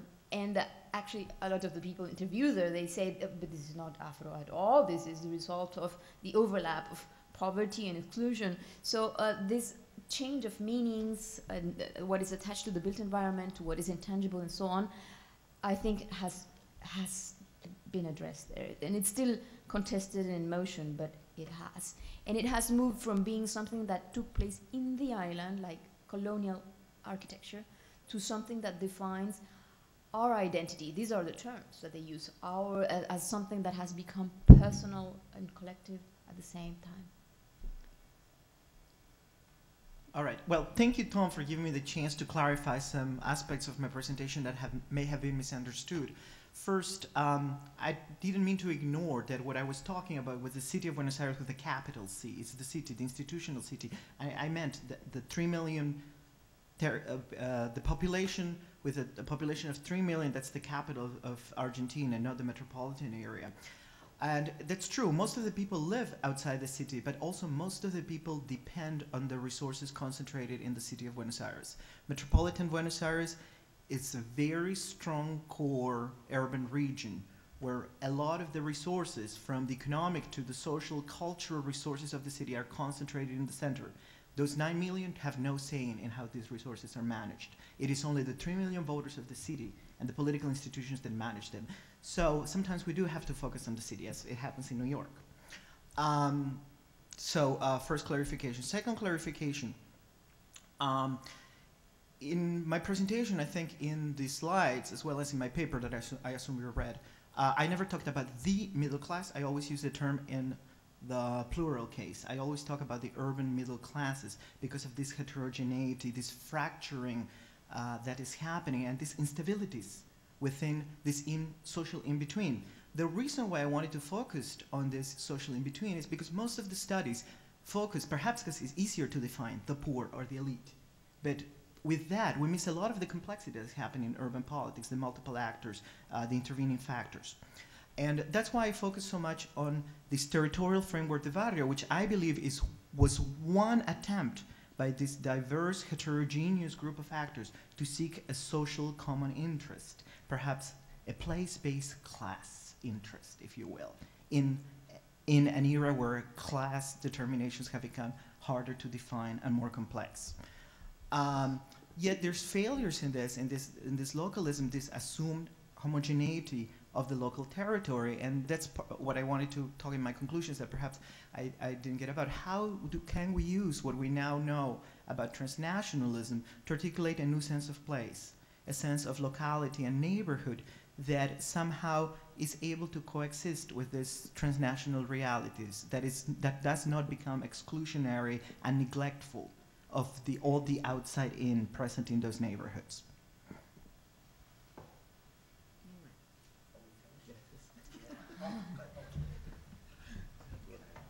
Questions? Yes?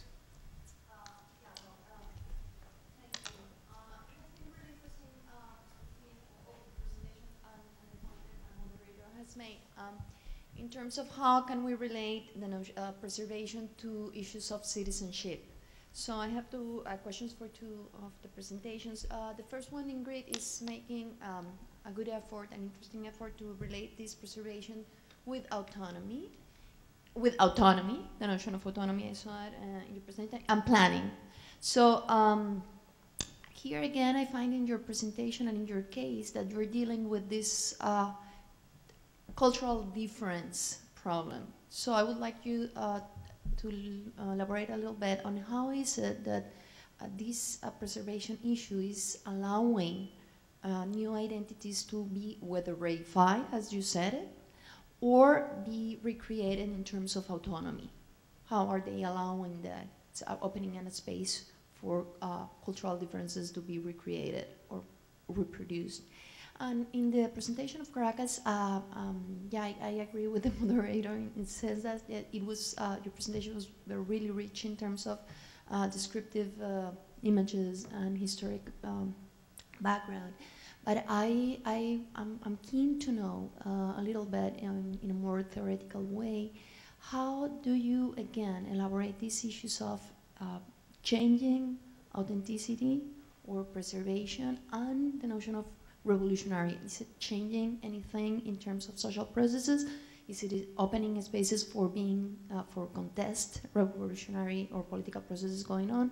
Or how do you see that? So, Ingrid first. Okay.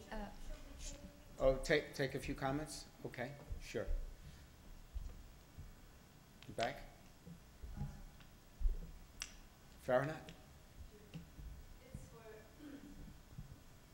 On presentation about the Caracas, to follow up, I'm not familiar with urban preservation literature or discussions, but from the natural environmental conservation debates, the political ecology literature and scholarship that is in that field has been very critical that natural environmental conservationists often think that they are not political, but it's actually very political in the sense of their commitment to the past and how they talk a lot about the preservation, for example, of parks that have been based on dispossession of indigenous land.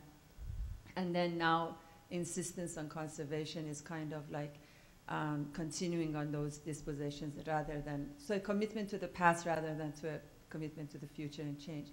And I'm not sure if those same debates that political ecology has been able to reveal in terms of natural conservationism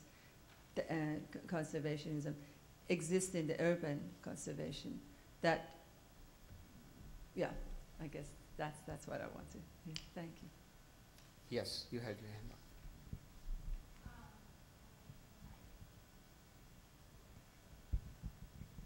I have a question for Miguel.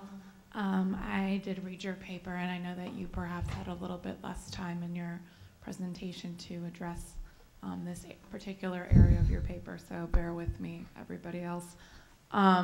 In terms of the argument about the transnational, the emerging transnational identity of these barrios, I am sort of still confused about how the post-neoliberal regime demand for the local control of the neighborhoods is shaped by the transnational interactions.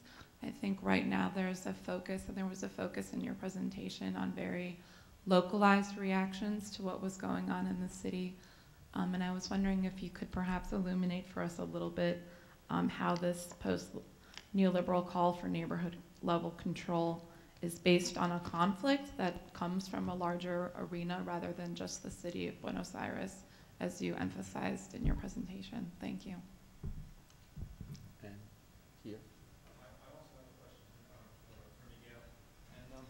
And it seems to me that one of the great historical continuities in the shape of the space of Buenos Aires is this constantly frustrated policy effort to kind of clear out the center, whatever the center is at the moment, and get the poor people and the less white people and so on out of the center and out into the margins. And it's seemed to still be going on, and always frustrated. There are bijas, right near the microcentro and so on. And I was was thinking two things hearing your presentation. One of them was, does any of the changes you've been talking about, either in sort of mobilizations coming out of the barrios or the villas, or these comunas, represent any change in that policy, in that effort to kind of create a sort of a clean, you know, well-to-do, orderly center and push the working class and disorder and so on out to the margins? And then also, coming from New York, where the gentrification efforts have been so successful in the sense that you don't have that kind of mixing of neighborhoods, certainly in Manhattan. It's very, very successfully been pushed out the outer boroughs to northern Manhattan. And there's, part of my reaction to the sort of heterogeneity that you were talking about and that I've experienced in Buenos Aires was, that's fantastic. I wish we had more of that around here. And I just wonder if there's another side to that that I'm not thinking of, or if you have anything to say to that. Okay, we're gonna, we don't have much time, so one last quick question. Yeah, quick question for Patricio. I was kind of interested in your kind of how you sort of talk about this kind of series of translations as Diego kind of comes into Philip's space, this kind of Mexico into the United States, of this kind of mural exterior into the sort of domestic interior, and of this kind of political engagement into the kind of aesthetic commodity. And I was just wondering if you could, you know, maybe read the content of the murals that, you know, Rivera presented in that exhibition as some kind of response to this translation. Like, I mean, a response not just to being in the United States, but also to having his work kind of presented in a museum. I don't know if that was the first time his work was kind of presented in an institutional context, but yeah. Okay.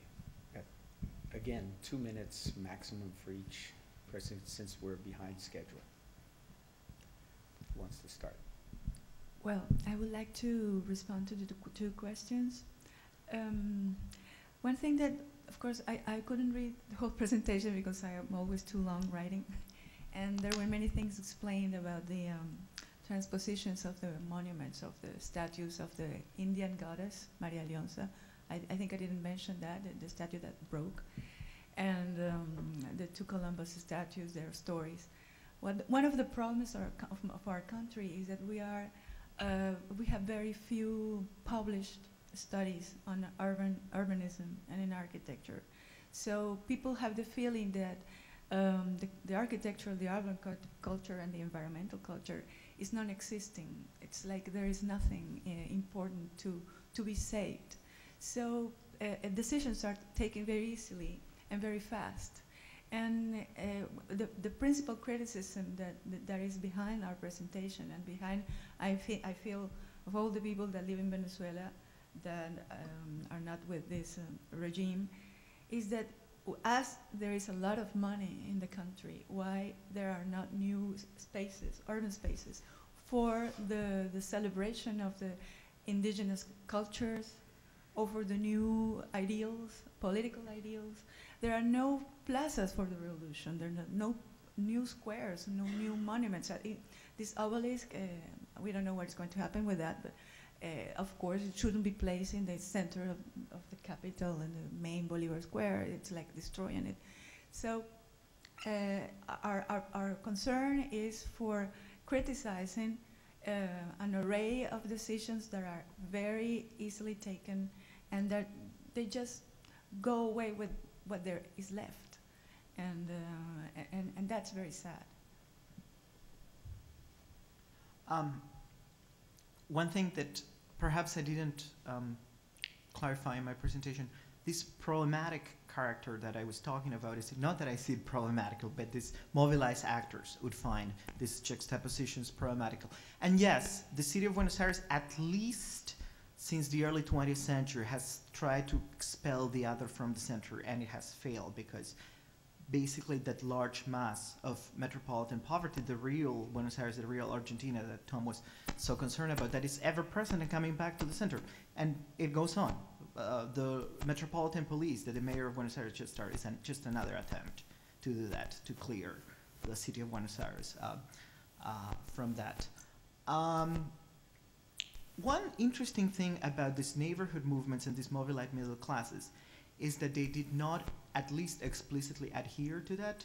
Their local control, they were not as exclusionary, particularly if you compare them to suburban municipal decision movements in the United States, the suburban taxpayers. That kind of exclusionary behavior was not present among the urban middle classes that I studied. In a way, they try to frame processes of coexistence, and particularly in terms of the use of urban public space in the street, with the metropolitan poor present in their neighborhoods, where they resided. Try to look for ways of articulating that kind of living together. I wrote a little bit more about this in a paper that's coming out in Environment and Planning A this year. We can talk about it afterwards too. The other question, and when the city begins transnationalizing through these mega projects dispersed throughout its space, I think that's the transnational link, because these projects are first financed by transnational capitals, also geared to international tourists, to create a cosmopolitan aesthetics in the city. And yes, their consequences are local, and they're perhaps experienced locally by the mobilized actors. And that's why they frame their issues and grievances in terms of a neighborhood problem. But it's not a purely neighborhood problem, because it's connected to the circuits of capital, to the circuits of international tourism, to those cultural circuits of what constitutes a cosmopolitan aesthetic. Hopefully this answers the question more, and thank you very much for reading my paper. I just want to add something to what Miguel was saying. I actually think there is a good parallel with New York City. Many of New York City's central neighborhoods are quite heterogeneous, have resisted displacement. And so I always think of Buenos Aires as one of the parallel cities with New York in that sense. The myth of gentrification is that it's all become homogeneous, but that's quite a myth. So Marcela, concerning your question on how preservation, citizenship, autonomy, and new identities are related, I think it's key to read preservation in another vocabulary, beyond the vocabulary of the buildings and the particular physicality of what is left of the built environment of the past, but to move on to the bigger questions, like what Tom was mentioning, Sharon Sukin's politics of authenticity. Who gets to decide what is to be preserved and to be forgotten? How, when, and what kind of resources are given to that, and what is the discourses that accompany that kind of preservation? So, because it's fundamental in the way that it shapes habitus, these frameworks of thought that condition paths of action, and those paths of actions are later on related to recognition and redistribution of power, of resources, of space, and so on. So what I'm trying to say is that it is fundamental to reread preservation in this other light. And particularly, for example, in the case of Ponce, the new identities, there is, even if preservation has moved from this basic Hispanophilic preservation-based view, it's still very exclusionary. It is no luck. It is not by luck, for example, that the diaspora elements of Puerto Rico are not still in the main discourse of preservation. Dominicans, for example, are now a large chunk of the visible other in Puerto Rico, but they are absolutely excluded from preservation. So this is completely tied to notions of entitlements, to notions of rights, who has to say, who has a right to say, what is we are remembering the past of 400 or 500 years ago, or the past of 5 years ago. What is our past, and where is it leading? So I think in this other way of seeing it, it's where I want to frame my discussion, and it's still a lot to be done, for example, on this, in the case of immigrants in Puerto Rico, for example, big absence. In the case of the themes of the Rivera murals, I mean, we have two instances. One of the murals that he was brought to New York to perform for the museum. There were a total of 8, I believe. 6 were citing the murals in Cuernavaca and in Chapingo and Mexico City, what he became famous for, and then 2 were actually murals about New York. Sadly, these murals have disappeared.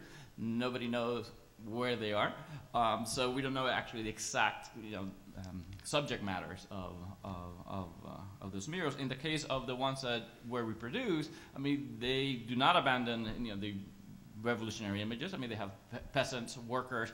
Carrillo is there. Zapata is also there. So he still maintains the notion of revolutionary narrative. And in the end, this is where it's played. If Johnson was actually forwarding a narrative of blank walls, right?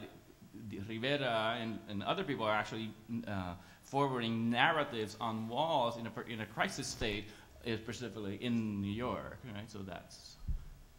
It's a narrative of crisis and revolutionary and revolution. Okay, thank you all very much.